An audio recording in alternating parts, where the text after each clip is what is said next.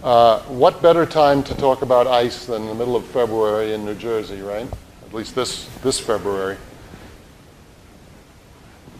So what I'm going to do in this talk is connect water, the structure of water and some of its important properties, with some other important things like climate, sea level, weather, and a few other things. As usual, when I started getting into this, preparing for this, I figured out that I have enough material for half a dozen seminars. In fact, we could probably teach a course in water. I shouldn't say that. The department chair is here and she's taking notes. Right? So this is, what I'm going to do here is only look at a couple of the consequences of the properties of water, because there are way too many to cover in an hour or maybe even in a week or a month or something like that. So anyway, water is a very simple compound, a very small molecule. Everybody knows it's H2O. It's got this bent structure. The negative and positive charges here. By the way, delta simply is a symbol for a partial charge, less than 1, fractional. But it tells you that the molecule has an overall polarity. It's got a negative end and a positive end. That's important. It turns out a lot of the properties of water depend on that polarity. It's made up of 2 of the most common elements in the universe, and that means water is everywhere, not just on Earth, but comets are largely water. All the planets except Mercury have some water on them. Mercury is too hot. It's all boiled off.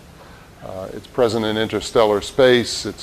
Water is one of it may be the most, but certainly one of the most common compounds in the universe. And that's because, I said, hydrogen is by far the most abundant element. Oxygen is the most abundant element on the Earth's crust. There's less hydrogen, mainly because a lot of hydrogen escapes. We don't have a gravitational field that holds on to it. And also, both of these are very reactive elements. So water is formed spontaneously from hydrogen and oxygen under a variety of different conditions. Notice all the other elements. There's very little. The amount of hydrogen on Earth on the crust is small. That's a little misleading because this is by weight, and hydrogen is so light. By numbers of atoms, hydrogen is more abundant than this. Of course, most of that hydrogen's in the ocean. Oh, look at that nice black spot there. Okay. You can't read all this, and I won't read the whole thing, but this is sort of a preview of where we're going with this. Water has a bunch of properties, mostly physical, some chemical. We're going to focus on the physical ones. But they all have consequences. For example, one of the unique or almost unique properties of water is that its density increases near its freezing point. Most things density decreases near its freezing point. Most things the density increases. And in fact, when it freezes, ice, as you'll see, is about 9% less dense than water. In other words, the fact that this is something we take for granted. Ice floats on water, right?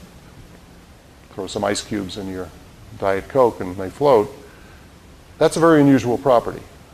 Most substances of any type, when they freeze, the solid sinks to the bottom because the solid is more dense than the liquid. Water has the opposite property. That's extremely important because when bodies of water freeze, they freeze at the top, and they rarely, unless you have a winter like this and they're fairly shallow, they rarely freeze all the way down. Most bodies of water, even large ones, or especially large ones, have a layer of ice on top but liquid water underneath. If water had the opposite, the common property, then lakes would freeze from the bottom up and there wouldn't be any fish in the winter. I mean, the aquatic life couldn't survive sub-freezing temperatures because the whole body of water would freeze. So that's one of the simple properties that has some profound consequences. The melting and boiling points are very high for a compound of its molecular weight. It's a very small molecule, but it has a relatively high melting and boiling point, which is why it can exist as a liquid, under our conditions.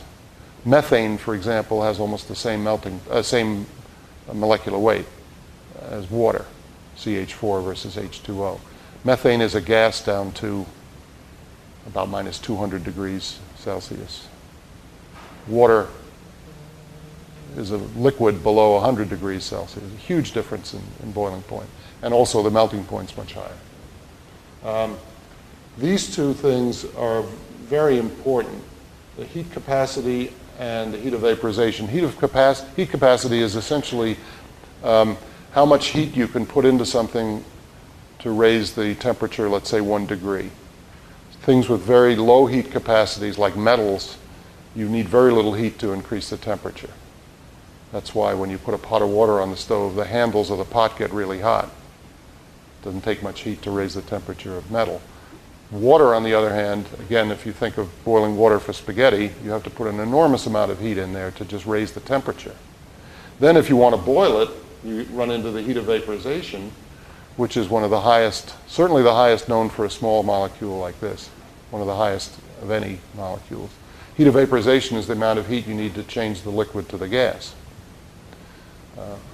Those are both extremely high for water, and they have a lot to do with climate. The high heat capacity is why bodies of water like the ocean or large lakes moderate temperatures, because it takes a lot of heat to warm up the ocean in the summer, and it retains heat for a long time in the winter. So that means if you're near a large body of water, the temperature doesn't change as much. The further inland you go, the more the temperature fluctuates.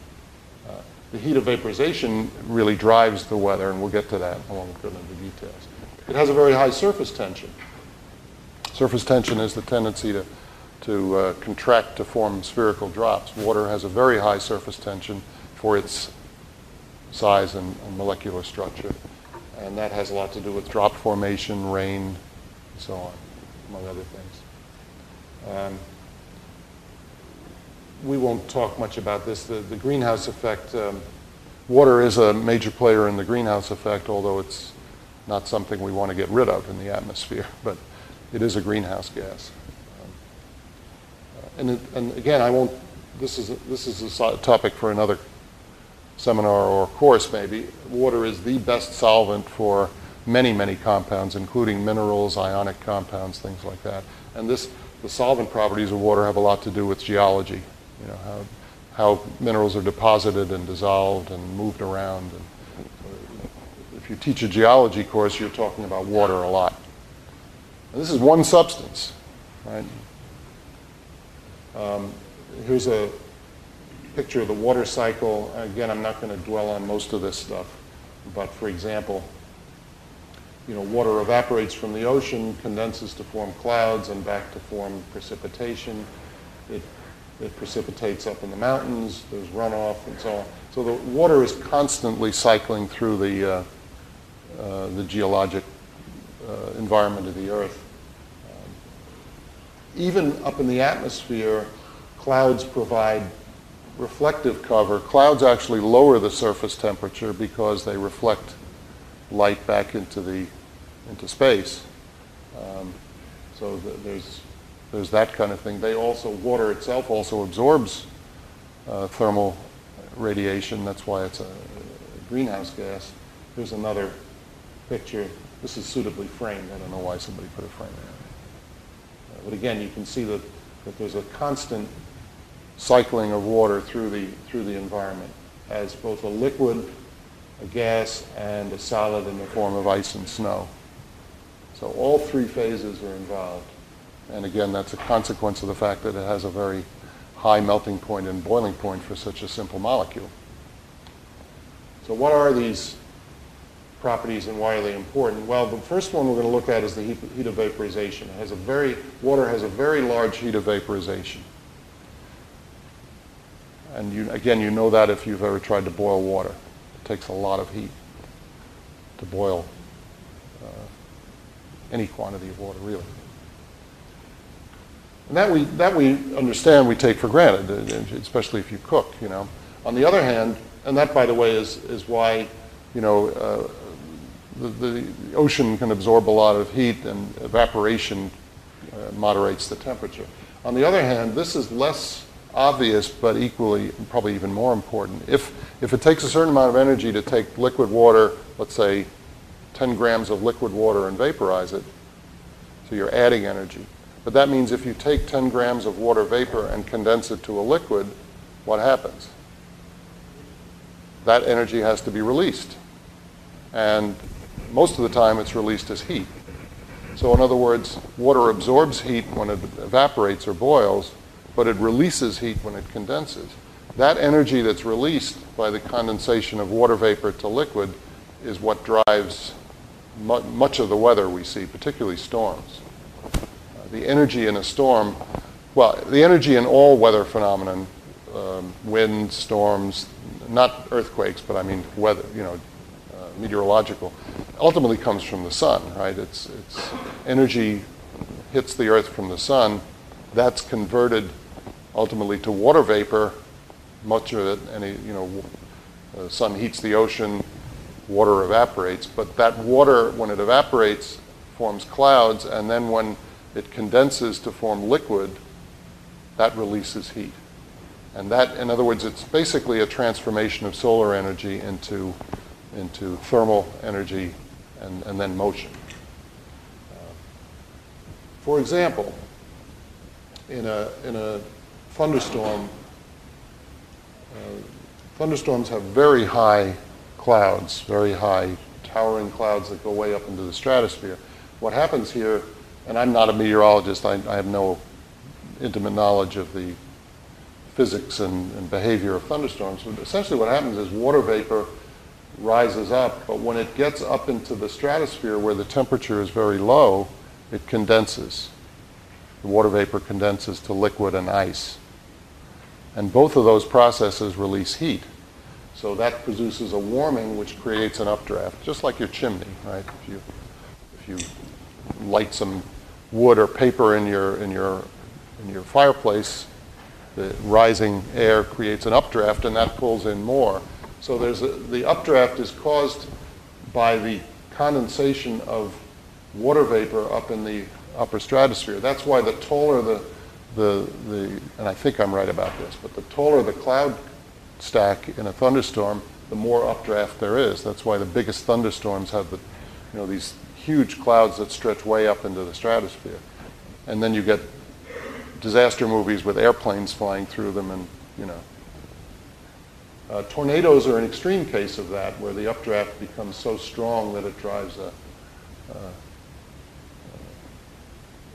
helical wind pattern. Now, all that wind energy, which is what causes most of the destruction, certainly in a tornado, but even in a thunderstorm, that wind energy was ultimately solar energy, because the solar energy converted the liquid water to water vapor, and the condensation of the water vapor in the upper stratosphere released that energy back into the atmosphere and caused the updraft, which led to all the circulation. So it's ultimately this property of water, the large heat of vaporization, and the fact that water can exist in all three states in our environment, solid, liquid, and gas, that provides the energy for these storms. Also hurricanes. Hurricanes are even more complicated, but in some ways they're even easier to understand, because in a hurricane, as you probably know, hurricanes generally only form over warm water. Usually in the low latitudes around the equator, where the water is always warm, but warmer, of course, in certain seasons. And they tend, if they come to the northeast, they tend to follow the Gulf Stream up, because that's where the warm water is. The warm water provides the water vapor that drives the engine again, because the water evaporates, and that updraft, but interestingly enough, the updraft doesn't come from down here, it comes from up here. Right? The condensation occurs up in the tops, and that's why I think when every once in a while I get hooked on the Weather Channel, when they start talking about wind shear that knocks off the top of a hurricane, again, to get a really strong updraft, you need these clouds to be way up in the stratosphere, so that there's a huge updraft caused by the condensation of water vapor in the upper reaches and releasing the heat up there. And I couldn't resist putting a few pictures in. That's Hurricane Andrew, which I think was 92. I think it was 1992. Hurricane Andrew was a very tight hurricane that cut right across just south of Miami. I have a cousin who lives down there, and her house was knocked off the foundation by Andrew. It was almost like a giant tornado, but you can see how tightly wound this thing is. This is Katrina, much larger storm, but even more destructive, obviously. Again, shows that classic spiral pattern, counterclockwise rotation. And the last one I have is Sandy, which was technically not a hurricane, but was even huger. This stretches out over an enormous area. The eye, there wasn't a real eye, but it's in here somewhere. Where did it come across on Atlantic City, basically, right? The eye pretty much hit Atlantic City. But again, that was driven, and Sandy followed the Gulf Stream up, pretty much. You know, the warm water, because Sandy was pretty late in the season. The ocean was starting to cool down, but there was still enough warm water. So again, this, particularly the heat of vaporization of water, is what drives these things. The fact that water on our planet can be a solid, a liquid, and a gas. Most of the time it's a liquid. But that the transitions between particularly liquid to gas, but even from solid to liquid, both of those absorb energy but release energy when you go in the other direction.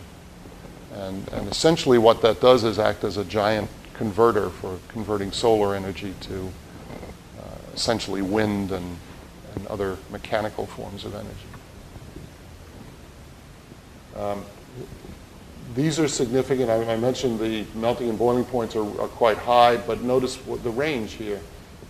The average temperature on the Earth is somewhere around 15 degrees Celsius, I think, overall. Isn't that right? Somewhere around there. Pretty close anyway. And of course, can range from not close to boiling, but certainly up to around the mid-40s Celsius, which is 110, 120. Down to, my brother-in-law lives in Connecticut. He said it was minus 11 yesterday morning. Coldest point on Earth lately has been the top of Mount Washington, which was, I think, minus 60. But notice that span, includes the liquid and solid and even the vapor range of water. So water, and I'd say, wow, water is perfectly adapted to Earth. It's the other way around, of course. I mean, the presence of a lot of water on the Earth is pretty much what it has determined our average temperature. If there weren't any water, we'd probably be a lot colder in the winter and hotter in the summer. Here's something that chemistry students dread seeing, a phase diagram. Those of you in General Chem 1 won't see these for a while. General Chem 2, have you gotten to? We have no General Chem 2s today. I don't know if we have any in here. A phase diagram is a graph which shows you the behavior of a substance, the phase changes, called a phase diagram, solid, liquid, and gas, as a function of pressure, which is normally on the vertical axis, and temperature. This is external pressure and the temperature. Right, this is a logarithmic scale. Notice it goes from 0.006 to 1 to 218. That's not a normal linear scale. It was compressed to a logarithmic scale to make things more clear. The temperature is, I'm not sure what the temperature scale is. It might be a little messed up too, but yeah. Anyway, to read this, you look first over at the pressure. That's us, 1 atmosphere. So as you go over here, below 273 degrees, which is 0 Celsius, water is a solid, right? When you hit that temperature, 273 Kelvin, 0 degrees Celsius, it melts. Now it's a liquid. You keep heating it up to 100 degrees Celsius, 373 turns into a gas. So that's essentially, this line of the properties of water on the surface of the Earth, give or take a few, millibars of pressure. Notice if you go down a lot in pressure, not much happens over here, although this is very significant. Notice how this line slopes backwards, slopes to to the left, that's a consequence of the fact that ice is less dense than water, and we'll talk about that in a minute. But what this means is as you raise the pressure, the melting point of water goes down. Right here it's 273.2, and it slowly goes down. It reaches 273 here, and here it's maybe 272.8 or something. So the temperature at which the water melts changes with pressure, but it changes in the opposite direction than most substances. The slope of this line is why you can ice skate, basically. Because when you ice skate, you strap on these metal rails on the bottom of your feet, and if you put your entire weight on those metal rails, the pressure at the bottom is very high, because pressure is force divided by area. The area on the bottom of an ice skate is very small. The force is your weight. So the pressure under one of those things is quite high. What happens is the ice melts. And you don't actually skate on ice, you skate on a thin layer of water between the blade and the ice. And I haven't tested this out. But if you skate in temperatures below something like -20 or -30 Fahrenheit, it doesn't work very well, because the temperature gets down far enough so that ice is still a solid. I'm not going to test that out. I don't feel like ice skating sub-zero temperatures. But essentially I don't have a video of it, but there's a demonstration where you take a big block of ice, one of these huge that the icemen used to deliver, and you put a metal wire with two weights on it over the block of ice, and you just sit it in a corner of the room, and over a period of time, because the weights are pulling on that thin wire, that's a lot of pressure. So the ice melts under the wire, so the wire sinks into the ice. But it freezes back to, the water freezes back to ice on top of the wire because the pressure drops immediately. So what happens is over a period of time, the wire migrates through the ice, drops off the bottom, and the block of ice is still intact. It's cool. We should have set that up there. We should have done that for the kids. Trouble is, it takes a long time if you get a big block, but it's kind of fun. Anyway, on this end, obviously, there's vapor. Now, on the Earth, most of our conditions are in here, so it's no surprise that most of the water on Earth is a liquid.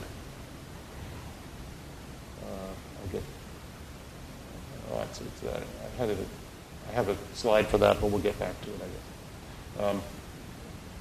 But I mentioned this already. Water has this really unusual property that as it cools, I have no idea why this diagram is backwards. Usually you start with the low temperature on the left and the high temperature on the right. This one has low temperature on the right, high temperature on the left. I don't know why. But you see as you cool water, like most substances, it gets more dense. This is a specific volume. It reaches a maximum in density at a temperature of about 4 degrees above 0 Celsius. That's about 39 degrees Fahrenheit. But then it starts going up. Right? The density decreases, the specific volume goes up. So the maximum density is at 4 degrees above freezing. And here's, if you continue that, what happens is when the water freezes, so here it is, here's the minimum. When the water freezes, the volume jumps up. We all know that water expands when you freeze it. How do you know that? Right? You put a can of beer in the freezer, figuring I'm going to get this nice and cold, and then you start doing something else and you forget the can of beer is in the freezer. And then you have to spend a half hour cleaning out your freezer because the can bursts. See, I'm relating this to everyday life. Right? That's good. Water, but that's, again, what we don't appreciate, because we see this every day, is that that's a very unusual property. Most substances don't do that. They shrink when they freeze. They have a higher density. Water jumps up to 1.0917 at 1 atmosphere. It's about a 9% decrease in density or a 9% increase in volume. And this is, of course, why ice floats on water. Less dense. Which means when ice forms on a body of water, it forms on the top. Now, all of this, I told you we'd get back to some chemistry here. All of this has to do with the structure of water. So you'll see a number of different depictions. We already saw just the picture with bonds and symbols. This is called a space-filling model because it more accurately portrays the size of the electron clouds. These things are much blobbier than they look with these ball and stick models. But nevertheless, you still see the fact that the hydrogen ends are positive and the oxygen ends are negative, which means the hydrogen end of one molecule is attracted to the oxygen end of another. Just basically electrostatic attraction. That's called a hydrogen bond, which is a misnomer in the sense that it's not a true bond. It's not a permanent bond. It's much weaker than a regular bond, and at least in liquid water, they're fluctuating. They're constantly changing, moving around. Nevertheless, it's a significant force that holds water molecules together. This is why water has such a high boiling point and such a high melting point. Because to turn this into a gas, you have to separate the molecules completely, and they're sticking together. Hydrogen bonding, of course, if you've had any biology, is extremely important in protein structure, DNA structure. It's a very important phenomenon in chemistry in general. But we'll stick to water here. Water is one of the champion hydrogen bonding substances in the universe. And what happens then is in liquid water, I have a better picture on the next slide, but in liquid water, the water molecules are bouncing around randomly, but they're all close together and fleetingly changing position and orientation, but they're constantly being held together by these hydrogen bonds. When water freezes in a solid, the molecules are not moving. They are jiggling around. There's never, until you get down to absolute zero motion, there's always motion, but it's just in place motion.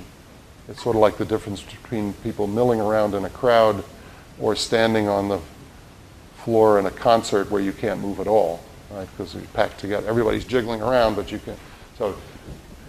But the thing is, when water molecules solidify into ice, they orient themselves into the lowest energy position to maximize that hydrogen bonding, but to do that, they actually have to move a little further apart. So this is using those space-filling models. Liquid water is more randomly oriented. When the molecules set themselves into position to form the solid, they have to actually move a little further apart. And they form this very regular. Ice has a very regular structure. Here's another picture of it. This is different kind of models, but the same idea. And this even more clearly, you can see that they've kind of moved a little bit apart. You also see the hexagonal structure. There's an overall hexagonal symmetry to the ice structure. Water doesn't have that structure. It's random motion. But that hexagonal structure is very clearly shown in for example, snowflakes. Most snowflakes have hexagonal symmetry because of this underlying structure. That's more aesthetic than practical significance, but that shape is a reflection of the underlying structure of the ice. The important thing is when water freezes, and even when it gets close to the freezing point, they have to start orienting themselves. But when water freezes, the molecules are fixed in a rigid position, but that position actually involves moving the water molecules a bit further apart than they are in liquid water. And that's, again, to maximize the hydrogen bonding. It's the lowest energy configuration, which again is an unusual property. We have other compounds that have that property, or alloys, but they're getting obsolete. Those of you guys in the front row remember this stuff, right? When things were printed using movable type, and they had to pour type was made out of metal. It still is, I guess. Somebody must still print, but nowadays most printing is done electronically. But type metal used for pouring, making type, has to have that property of expanding when it freezes because it has to fill up the mold to give you nice sharp edges to the letter. So there are alloys, I forget what metals they use, bismuth I think is in them, but there are alloys that have that property. You melt them put them in a mold, and when they freeze, they expand slightly, and that fills up all the corners of the mold, so you get nice sharp typefaces. But those have to be specially formulated mixtures of metals that have that property. So I guess you could make type out of water, right? The problem is it would melt a little, and it's kind of brittle. Anyway, here's another diagram with the black cloud floating in the middle of it. But again, you see that as water cools down, here we've got higher temperatures on the left. As water cools down, the density increases, reaches a maximum, again, of about 4 degrees. When it starts cooling down closer to ice, the molecules start to orient themselves in the right positions to form ice. And then when they do form ice, there's this abrupt change in density down to 0.917. One of the practical consequences of that is that below a certain depth, the ocean temperature is always 4 degrees Celsius, 39 degrees Fahrenheit within a few degrees. And the reason for that is that what happens to the pressure as you go down? It increases, right? The pressure increases with depth. The higher the pressure, the more the most dense form is favored. And what's the most dense form of water, right? It's liquid water at 4 degrees Celsius. This is actually not exactly true, because seawater has a slightly different, it's not exact, I forget what the exact temperature is. Seawater isn't pure water. The 39 degrees is the temperature of maximum density for fresh water. But nevertheless, there is a maximum density. So, the bottom of the ocean, or actually down, you can see here, down about, after about certainly 2,000 feet, maybe a little higher than that. Or is that meters? Meters. When you get down a kilometer or so, kilometer and a half, the temperature really is constant the rest of the way down. And the density is constant. The reason there are two lines here is high latitude means up north or south, right? Up near the poles, North Pole, South Pole. There, of course, the surface temperature, the surface density is fairly high, and the surface temperature is low, right? In the lower latitudes, which includes us, but certainly the tropics, the surface temperature can be fairly high. But again, as you go down, it doesn't matter whether you're at the equator or at the poles. Once you get down below a certain depth, the water temperature is pretty much constant. And again, this just combines them to show the sort of inverse relationship between the density and the temperature for liquid water. Right. So, in other words, the fluctuations in ocean temperature are all up here. Right, and that depends on, obviously, the latitude. Generally speaking, the closer you are to the equator, the warmer the water is. But it also depends on currents. For example, places like Iceland and England are much warmer than they should be for their latitudes, because there's a warm current. It's the Gulf Stream heading over to Europe. On the other hand, the west coast of the United States, people in San Francisco don't go swimming in the ocean very often, because there's a cold current coming down from Alaska that hugs the west coast. So even as far south as LA, the ocean temperature isn't all that high.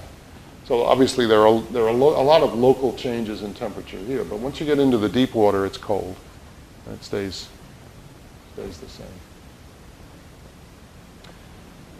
So as I said, most of the water on Earth is liquid. Most of that liquid is salt water. 97% of the water on the surface of the Earth, or near the surface of the Earth, is in the oceans, right? About 1% is fresh water. That's the topic of another seminar, water resources. We're not going to do that today. We can't drink that. But about 2% of the water on Earth is in ice form, is in solid form. And that's what I'm going to talk about now. 20,000 years ago, a lot more of it was in the form of ice. The last glacial maximum, LGM, was around 20,000 years ago. There have been quite a few glaciation periods. And here we can do a little definitional stuff here. An ice sheet is a large chunk of ice that sits on land. An ice shelf is a chunk of ice that's still attached to land, but it's floating out into the ocean. So the sheet sits completely on land, the shelf is still attached, but it's running over into the ocean. Sea ice is floating ice. That's not connected to land at all, it's just floating. And these are important distinctions because if you think about it, sea ice, does the ocean level go up if sea ice melts? Art says no, that's because he knows this stuff. Let me ask you another question. If you have a glass of ice water and you let it sit, you don't drink any, you let it sit till the ice melts, does it overflow? No, the level stays the same. That's because when ice melts, it occupies the same volume as an equal mass of water. That's one of Archimedes. Didn't Archimedes discover that? So floating ice can melt or freeze. You know, the ice levels in the ocean that are the ice that's not connected to land, that has nothing to do with sea level, right? It can change salinity because sea ice has very little salt in it. So when sea ice melts, it decreases the amount of salt, which can have consequences. But it doesn't change the level. On the other hand, when ice sheets melt, that has a direct effect on water level because that's water that's not in the ocean until it melts and falls. It doesn't even have to melt. If a piece of ice that was on land gets off the land and becomes a shelf and then breaks off and floats, that increases water level. Ice shelves are interesting because they're in the middle. An ice shelf is floating, so if it melts or not, it doesn't matter. However, if it breaks off, all of a sudden sea level goes up. So people who study Antarctica worry a lot about this because a lot of the ice on the margins of Antarctica is in ice shelves, and they are rapidly disintegrating, some of them. And when they disintegrate, you know, that's where we get icebergs, right? They float away. But that increases, that can increase it. But the main source of sea level rise, though, is the ice sheets. And in the glacial periods, a lot of ice is locked up in ice sheets, so the ocean levels go way down. And this is the North America, the ice sheet at its maximum, the last one anyway, covered. It's interesting for us because it goes right across New Jersey. Peter, you know where the terminal moraine is in New Jersey? Is it up in the Watchungs or? Okay, which is not far from us. We're probably right near the, yeah. And it also goes right across Long Island. You can't see Long Island on here, but you can see that it was kind of irregular, but it covered all of Canada and much of what is now the United States. Greenland actually was under. I don't know why it didn't show it. But notice there was some ice-free stuff up here. This is why people were able to come across even before the glaciers disappeared, even before the ice sheet disappeared, because this part was actually open, or at least open enough for people to get through. On the European side, it didn't get that far south, but much of England was covered, Scandinavia, up into Russia. But there were also, the Alps were under their own. Right now there are glaciers left in the Alps, but they're small. But in the last glaciation, this was all ice. And you can see, it's a little hard to see, but this grayish area is the shoreline. The shoreline here was there, so all of England and Ireland was connected to the continent. And the North Sea and the Baltic didn't exist as seas. They were exposed as land because the sea level was so low. Because all that water was locked up in the ice sheets. Asia also, you can see, not too much, this is totally indecipherable. But the famous land bridge across here allowed human beings to go across. The Paleo-Indians came across from Asia right at the end of the last glaciation. And then when the ice sheet melted, they were able to go down into North and eventually into South America. But the water levels, the ocean level was very low. And then temperature started going up, and the ice sheets started to melt, break up. Modern sea levels, it's actually more like about 8,000 years ago, but it's an interesting time frame because 8,000 or 10,000 years ago is the beginning of the Neolithic era, which is when human beings really started to settle down and grow crops and the population started to increase. Before this, people were essentially all hunters and gatherers wandering around following the herds. And probably the reason, one of the things that triggered the Neolithic revolution was the fact that the climate was both warming, sea levels were rising, and the land was becoming a lot more hospitable for things like agriculture. There was a lot of fluctuations. I read a book once which, it wasn't the most exciting book, it was kind of scholarly, but it described conditions during the medieval warm period, which was from around, it was around 900 AD to 1100 or 1200.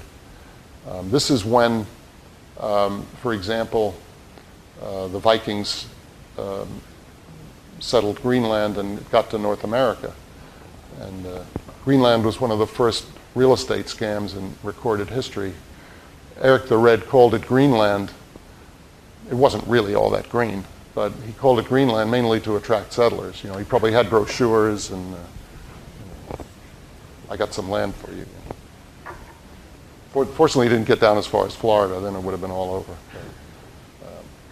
And what happened, though, is there were Viking settlements, thriving settlements in Greenland along the coast up until around, I think it was around 1100 AD, when the temperature started going down again, and essentially they had to be abandoned because it was impossible. I mean, they were growing crops and raising sheep and things like that, but the temperatures dropped enough so that Greenland became not uninhabitable. The Eskimos, or the natives, whatever they're called up there, stayed, but the Vikings couldn't do what Vikings do, so they had to abandon. Greenland was then abandoned.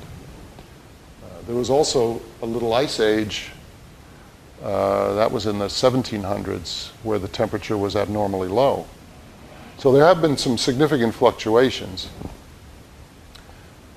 But see, I put global warming there because this was, if you want to call it that, natural, non-anthropogenic global warming and fluctuations. And you can see again here, this is starting back, this is the end of the last, or the glacial maximum here about 20,000 years ago. Temperature starts going up, and the sea level therefore starts going up. Right, the ice sheets are melting, breaking up. And it pretty much leveled off around 8,000 years ago. There's some minor changes. Right. This line here, I got another graph later on to show you what's happening there. At the moment, though, we're back in a sea level rise period, and this is the anthropogenic part of it here. My battery just went.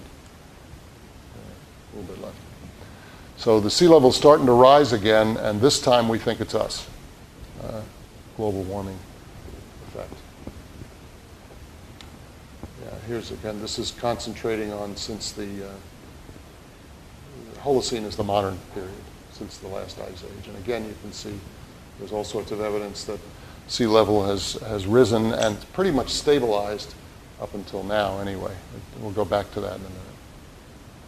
Now, interestingly enough, there are three sheets left. There are three major ice sheets left on Earth. One is Greenland. Greenland is largely covered by ice. This is a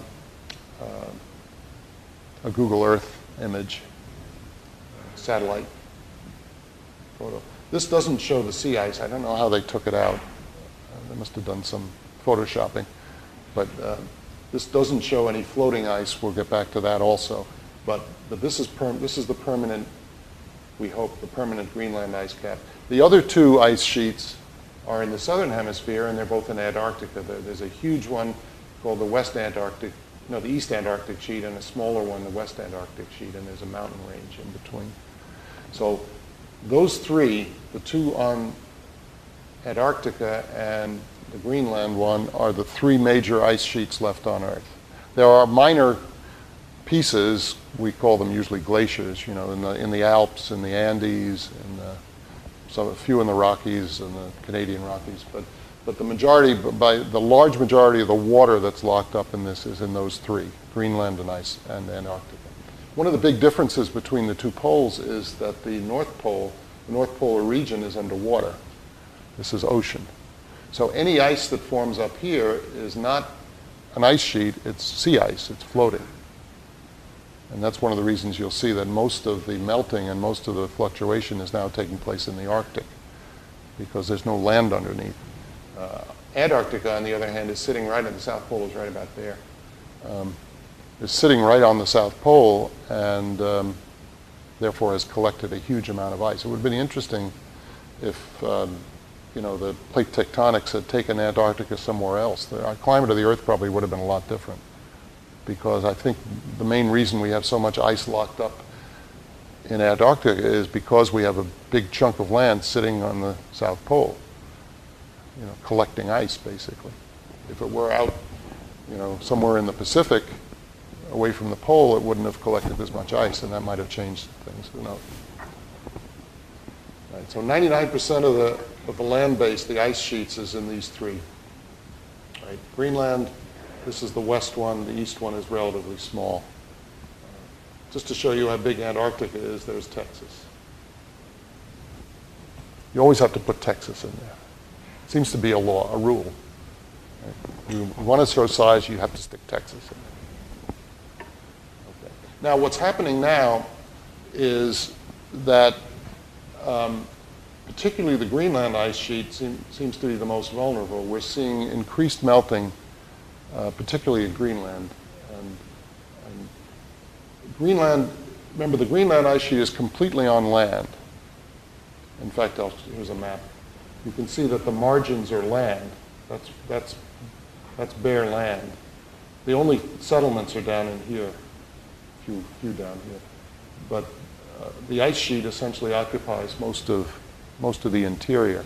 So when water comes off the ice sheet, it essentially drains into the ocean by melting, and to some extent, calving means breaking off pieces. But you can see you can't do too much of that because, I went the wrong way, because most of the ice isn't right on the water. There's a little bit here. It probably calves up there, maybe down here.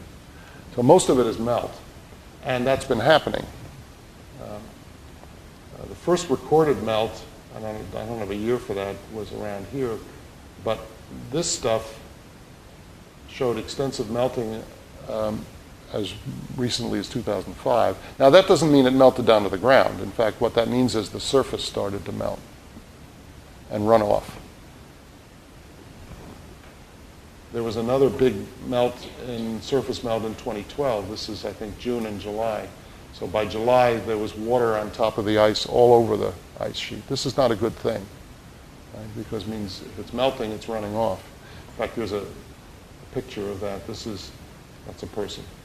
This is water melting off the ice sheet, and a moulin is basically a little drainage channel. So this water is going into the ocean, right?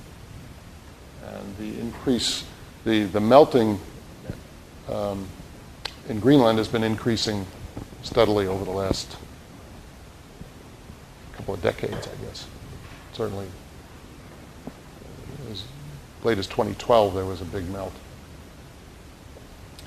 This is what it looks like when there's surface water. This is basically a lake on top of the ice. And a lot of that water then drains down through the cracks in the ice and eventually reaches the ocean. The Antarctic sheets are even bigger. They tend to drain differently. It's much colder in Antarctica, so you don't get as much melting. But if I scroll back to here, ice moves. We all know about glaciers. Glaciers creep down the valley. Ice is not as rigid as you might think it is, especially under the pressures exerted by all those tons of ice on top. So a lot of the drainage in the Antarctic ice sheets is essentially like glaciers. They're ice streams that slowly move down the valleys and when they reach the shelf, the land shelf, they tend to, become ice shelves and then break off. So it's a little different process. In Greenland, it's mostly melting. In Iceland, Antarctica, it's mostly creeping and flowing. But again, that's been increasing. Oddly enough, and this is something that people who deny global warming love to cite, snowfall in the interior of Antarctica is increasing. And every time one of those guys gets a hold of that fact, they say, see, you alarmists. That's actually a consequence of global warming because the oceans around Antarctica are getting warmer, which means there's more water vapor in the air, which means more precipitation on the cold interior. That's a small effect.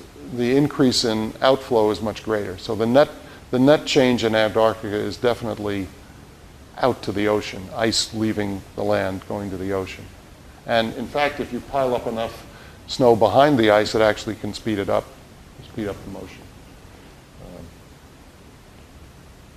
So when it reaches the sea, if the sheet becomes an ice shelf, that increases sea level because you're now floating, right? The ice is now floating, and then eventually it breaks off. So it looks like this. The ice flows from the interior. When it reaches the edge, it now floats out onto the ocean and eventually breaks off. And this becomes sea ice, icebergs, things like that. I took some of these pictures. We went on a trip to Antarctica in 2006 on a boat, obviously. And in fact, we only got, this is about as far down as we got because you can't, there's mostly ice in here.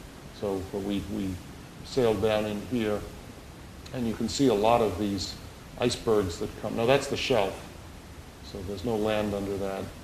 I said that already. And this is another one. This is sticking off the land. In 2002, there was a ice shelf off this peninsula called the Larsen B ice shelf, a small one. It broke up. So here's the ice shelf. Here it is breaking up, and it now doesn't exist. And that's happened within the last decade. And again, what happens is people say, well, it doesn't matter if the ice shelf breaks up because it's already floating. That's not going to affect sea level, right? If it's already floating, it doesn't matter if you knock it off. It's still floating. But the problem is, if you knock this off, the weight of that shelf was helping to hold back the ice from the interior. When that falls off, it actually accelerates the flow of ice from the interior. So even though losing the ice shelf doesn't directly affect sea level, indirectly it will increase the flow of ice from the interior, which will increase sea level. And that's one of the things they're really worried about, that anything that accelerates the flow of ice from the interior of Antarctica, could have some dramatic effects on sea level. And you get this ice, I don't know if that looks like a parrot or something. This shows you the scale down there. These are floating. That's an ice. These are all icebergs. That's the peninsula behind it. And that's partly rocks, but it's also just ice up there. So, again, showing you the scale. That was the boat we were on. Obviously, I wasn't on the boat when I took the picture. They weren't leaving without me, though, by the way. And you can't show Antarctica without showing at least one penguin. So there's your penguin. That's a Gentoo, I think. By the way, penguins are not as pretty as you think. This one looks pretty clean because they eat fish and they're always slobbering fish guts on themselves, and they smell terrible. They smell terrible. So there goes the romance. It's not like the movies. Now, in the Arctic, it's an entirely different situation because remember, the North Pole is underwater. So this is all water. So any ice that forms there is sea ice. It's floating. But look what's happened to the sea ice. This is taken at the same time of the year. 1984, this is 18 years, no, 28 years later, 2012, drastic shrinkage. Sea ice is much more vulnerable because it's in the water already, right? And this is another graphic showing both the historical and the predictions. This blue was the level in 1980. Again, I'm assuming they picked the same. The sea ice fluctuates a lot with the season. It expands in the winter and shrinks in the summer. And then by, I can't read that number, this is 2000, 2007, but the predictions are by 2100, there will be essentially a little bit left attached to Greenland. These are actually shelves here. And this is happening now. The Arctic ice, you remember the old dream of the Northwest Passage? We're pretty close. Northwest Passage, the European seafarers wanted to go to the west coast of North America from Europe without going around South America. So they figured, well, let's sail north of North America instead of South America. Of course, what they ended up is hitting the ice and then turning back.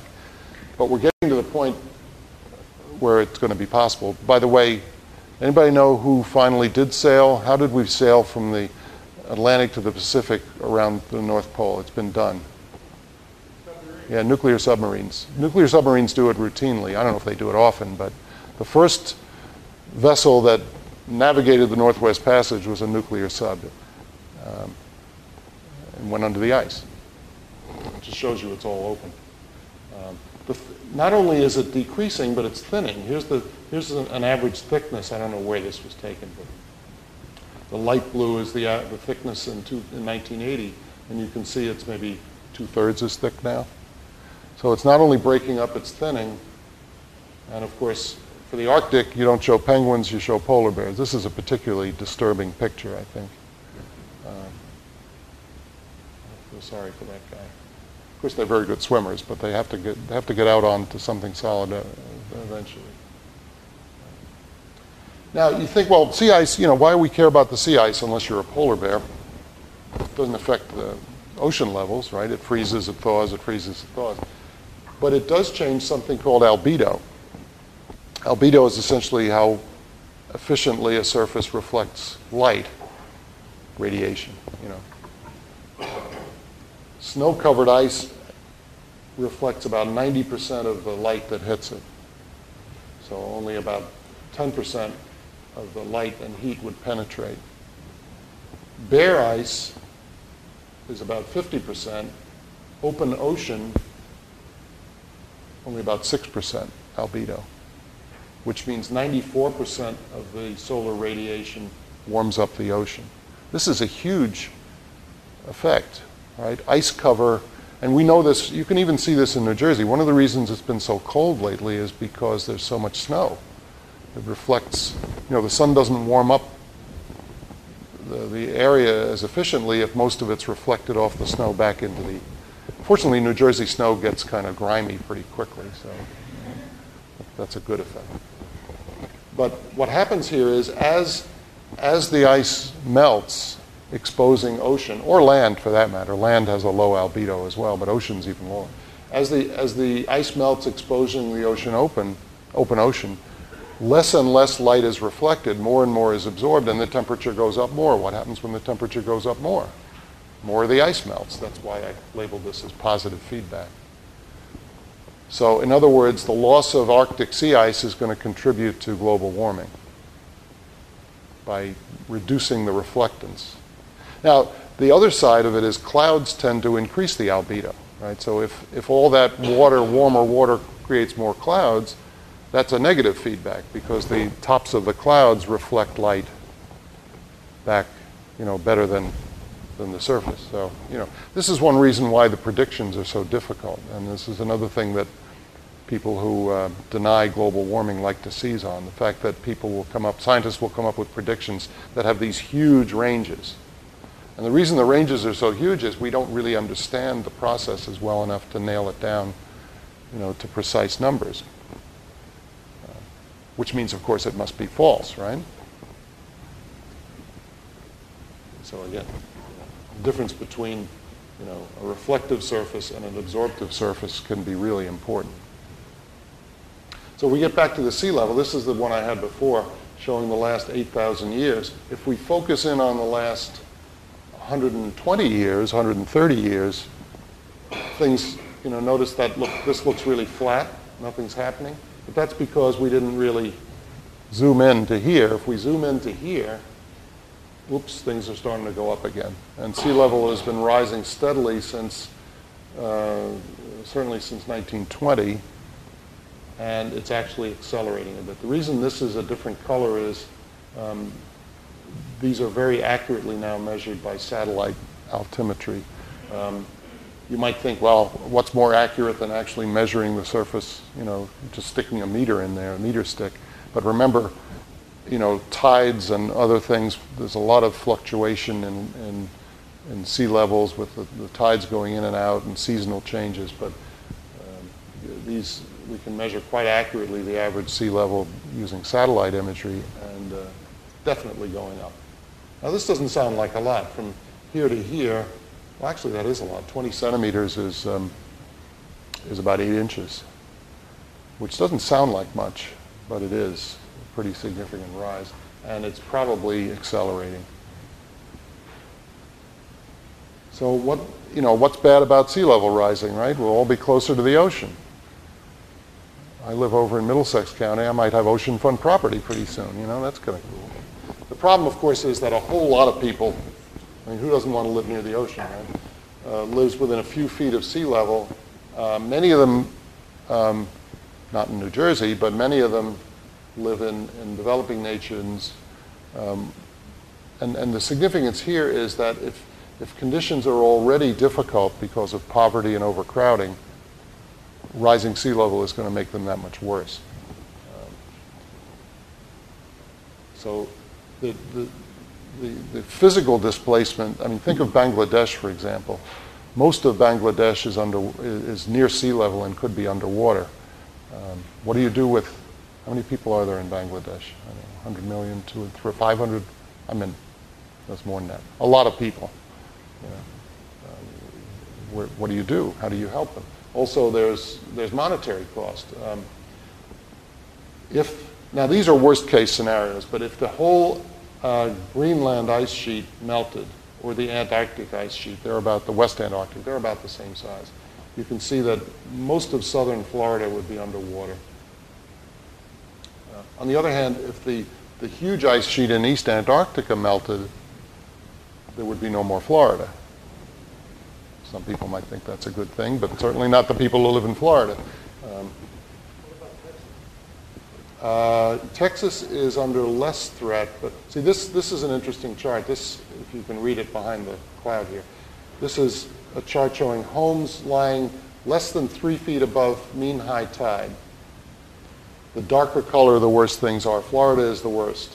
And the whole state of Florida is within a few feet of sea level, basically. New Jersey's not in good shape. New York is a little misleading because where are all the homes in New York that are near sea level? Yeah, they're down here in the city and out on Long Island. So most of New York, of course, is, and New Jersey, of course, it's mostly along the coast. California has a huge coastline, and a lot of people living there. Texas, surprisingly, a little less vulnerable, but Louisiana, of course. So this is a lot of people, and this is the United States. That's a picture of Venice during one of the recent floods. Venice lies right almost on sea level, and it's constantly getting flooded. This is St. Mark's Square, and this woman is up to her mid-thigh in water. This is a particularly disturbing. I don't know where this is. It must be down in the Gulf because these are pelicans. But there's a house that's been abandoned because of rising waters.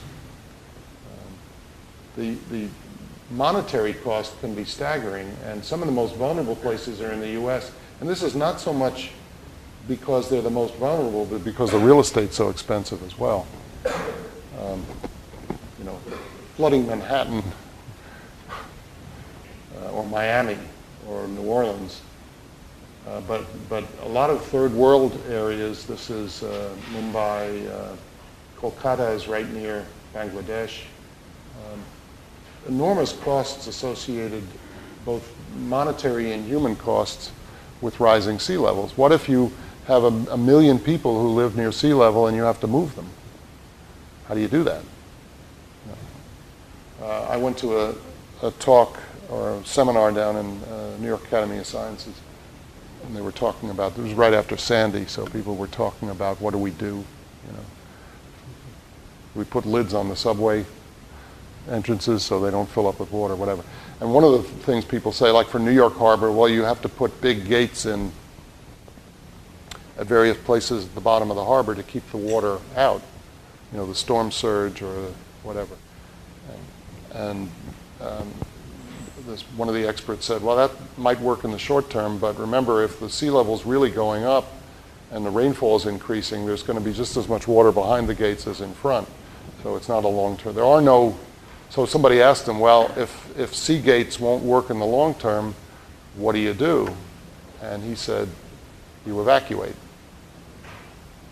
Now, long term, we're talking about 40, 50, 60 years from now.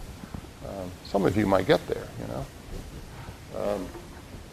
But these are real threats.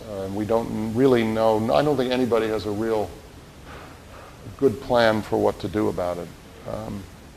And you might say, well, let's take care of global warming, which is a really good idea. Nobody's doing. Bob's going to talk about it. Is Bob DeSaro here? I saw. You're going to talk about some of this stuff in a few weeks. The problem is, as you can see from some of the data that people have been gathering, that it's happening now. If we stop dumping things into the atmosphere now, there still is going to be some warming, and we don't show many signs of stopping. So, now, I mentioned,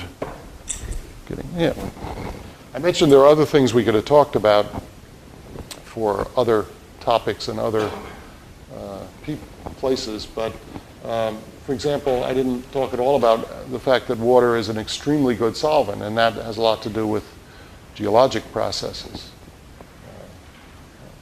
Obviously, when you get into biology, virtually all of our biochemical processes take place in an aqueous environment. And the properties of water really govern life. This is what we do. I mentioned very briefly water resources. Is Emily here?